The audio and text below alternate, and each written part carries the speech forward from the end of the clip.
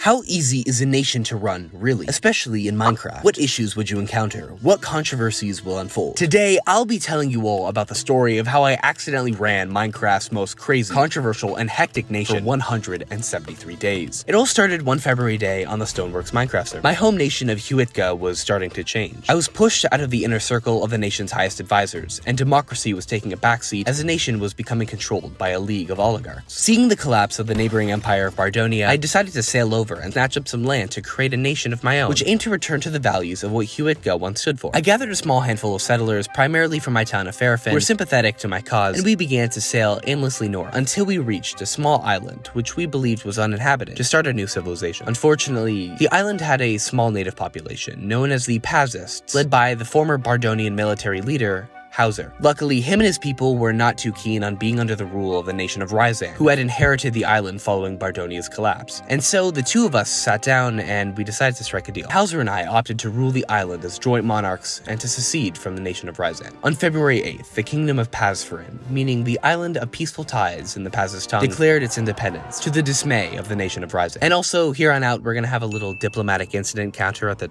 top corner because it just gets so much worse from here.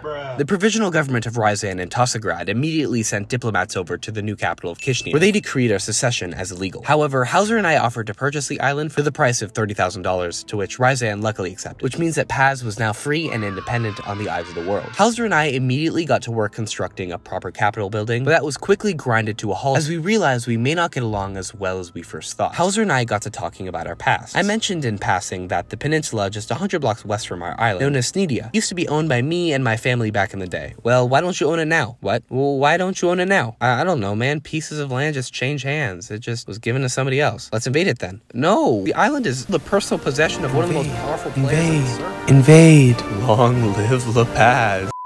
He started convincing me that I was the rightful ruler of Snedia, and urged me to use Pazfarin as a launching pad for a full-scale invasion of the peninsula. No matter how many times I told him that this was an awful idea. Hauser began mobilizing an army and viciously messaging the government of Snedia, demanding for them to join us, despite the fact that Snedia had some very powerful allies. By the time I realized what was going on, we were quite literally on the brink of war with almost a dozen nations. So I guess that's like 3 to the counter them. I jumped into the discussions, and luckily I was able to talk down the situation. They called off the invasion. But as a compensation for the hassle, Zalorn demanded that Hauser take a step back as co-leader of the nation and allow me to rule Paz independently, as he obviously isn't, and I quote, fit to do so. I swiftly agreed, but Hauser was not happy about this at all, despite me telling him that this was quite literally the consequences of his own actions. Over the following weeks, we began to disagree more and more on a variety of issues, until eventually he had had enough. In an event now known as the Spice Revolt, he and a small group of soldiers began to march towards the royal palace. But luckily, the royal guards and the majority of the citizens of the island sided with me. After a short skirmish, we were finally able to exile him from La Paz. Just before departing, Hauser looked me right in the eye and declared that he would be back one day to claim what was rightfully his. And he was right. A few weeks later, when La Paz was preoccupied with another diplomatic incident with Ryzan, Hauser returned, but this time he had foreign support. He arrived in the island with several dozen troops from the nations of Verablock and Alamate to once again overthrow my government. For the second time, he and a group of soldiers began to march towards my royal palace, thus kickstarting the Pazfarin Civil War and the Battle of Kaishal. This time, however, Hauser was successful. Myself and my new advisor, Duskake, were forced back to the fringes of Kishinev, only holding on to a small house in the southwestern edge around the nation's nether portal. Just when I thought that all hope was lost, it seemed like the Huitka army literally descended from the heavens to help me. We won the Battle of the Nether Gateway, and together the combined forces of Huitka and Pazis were able to force Hauser's troops back to the foot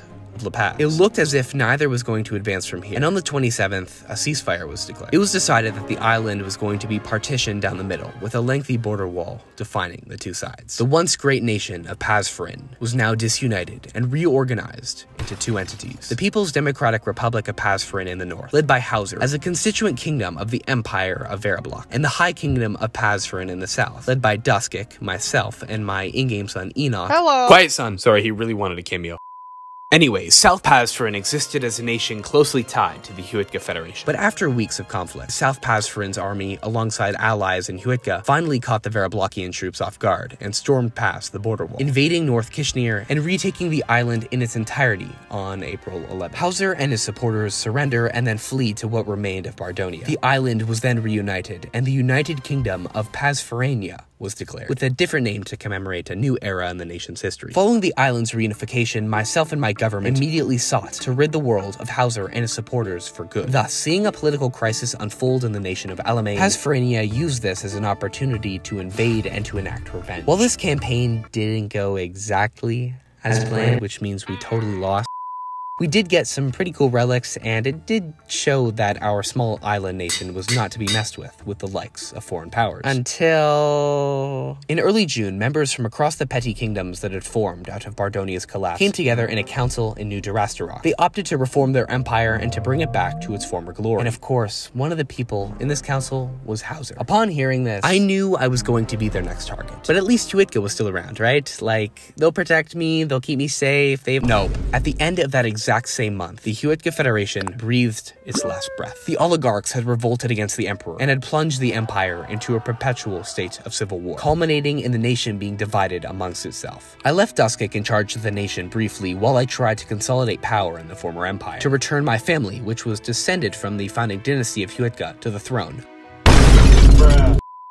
Myself and what remained of Huitka's democracy began to head back to La Paz. But of course, I came to learn that in the 2 days that I was away, Hauser had attempted yet another invasion. For the third time, he and a group of mercenaries invaded and began to march towards my royal palace. But luckily, we managed to once again make them retreat back to Bardonia. I figured that was it, but little did I know that the worst was yet to come. On the 17th of July, 2 groups of illegal settlers began to appear on the southwestern Molossus Islands. Duskik and I, thinking we could integrate them as we had did with others in the past, sailed over and tried to negotiate. Both groups stated that they had the support of the newly reformed Bardonian government, and if this claim was true, it would surely mean the downfall of our nation. I let Dusk continue negotiations while I set off for the Bardonian capital of New Durastarok to see what was up. When I arrived, I was met with an unfortunately familiar face at the negotiating table.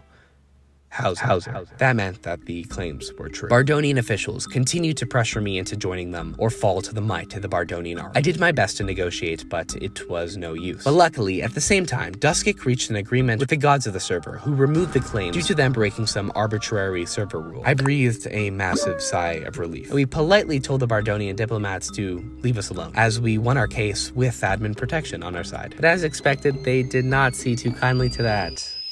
Bruh. Whoops. Looking back, I totally should have seen that this would have happened. That was such a bad idea.